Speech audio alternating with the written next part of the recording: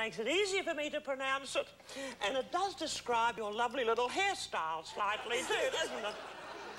Oh, don't you love my home, Sean? It's so nice to see you. I love it to death. I really do. It's beautiful, and yet you live in Arizona. Why do you, Sean?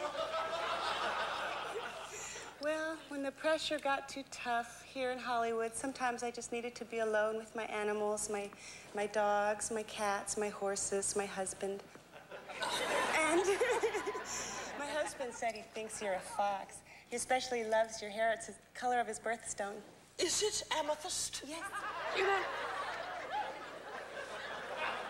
who advised you to go to Arizona and leave the kind of rat race of Los Angeles that... Well, I had a Rolfer. A Rolfer is, What way did you have him, darling? I mean, Did he... What is he? He's a deep muscle tissue massage person. And you have 10 sessions with him, and he works on different parts of your body. Does he? Yes. Can you have 11 sessions if you want one? You can go for your advanced Rolfing. Oh, can you? Does it hurt? Well, yes, the 5th session and the 7th session hurt. Oh, I might recommend it for Madge in that case. I don't know. I need to know exactly what it's about because I think I might quite enjoy it, mightn't I? It might be good for me. But I'd need to know a bit more about it. After all, it'd be nothing worse than being locked in a cubicle with a strange man wearing a rather stained nylon overall, telling you he's going to give you the Rolfing of a lifetime. You know, I think it'd be nice. It would be very nice if your husband took it up because then you could Rolf each other and perhaps achieve simultaneous Rolfing.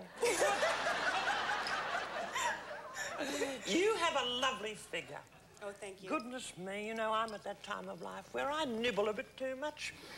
But you're slim and beautiful. You are. What's the secret?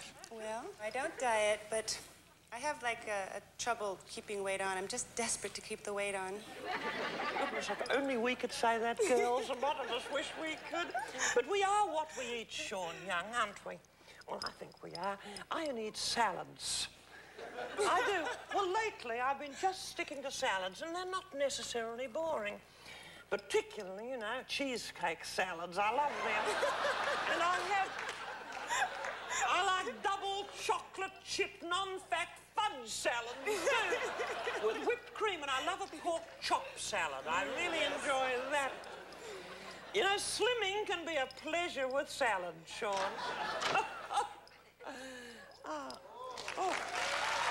The Food Lion. How out-of-date food was rewrapped and redated and then sold as fresh.